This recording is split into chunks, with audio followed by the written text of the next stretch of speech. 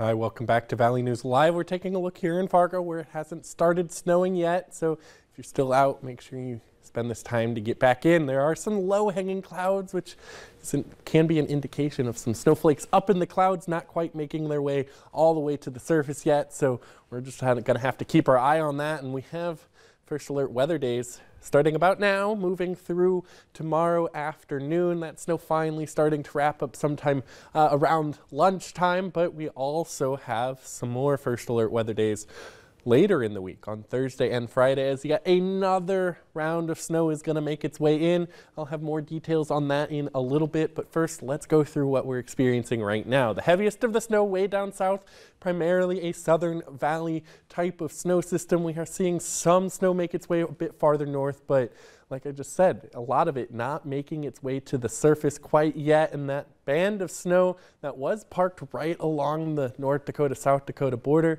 has drifted a little bit farther to the south, where you see these darker blues.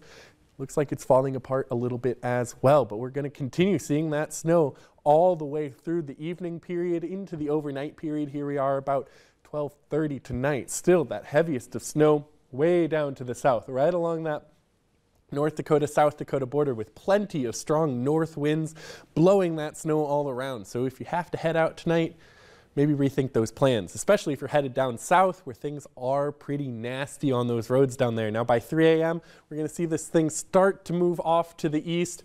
The heaviest of snow making its way across that North Dakota, Minnesota, South Dakota tri-point right there down in the south. And that's going to continue pushing its way to the east, and right before sunrise, here we are 6 a.m. We're actually going to see some clearing skies to the north, and as a result, we'll see some folks fall below zero, as some folks down in the south will be holding on to those high 20s. So quite the spread in temperatures, and by sunrise, right around 7:30, we're going to see the snow starting to taper off, push its way to the east, and we're still going to be dealing with some snow showers at that point, but it will have tapered off quite a bit. But the gang on Valley Today will help you get out the door, so make sure you take a look at them. As we move through the lunch period and into the afternoon, we're actually going to see plenty of sunny skies across the area, but plenty of north winds causing those temperatures to fall throughout the afternoon.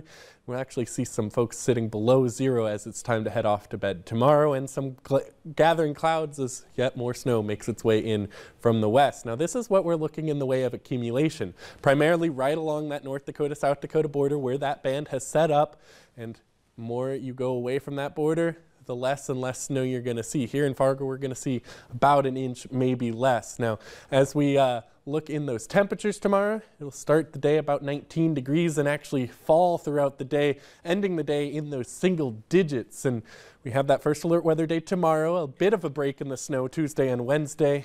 We're still going to have snow, but not quite as much. And then Thursday and Friday, we're going to see a lot of snow move on in. Temperature not all that bad, 30 degrees on Thursday, 26 on Friday.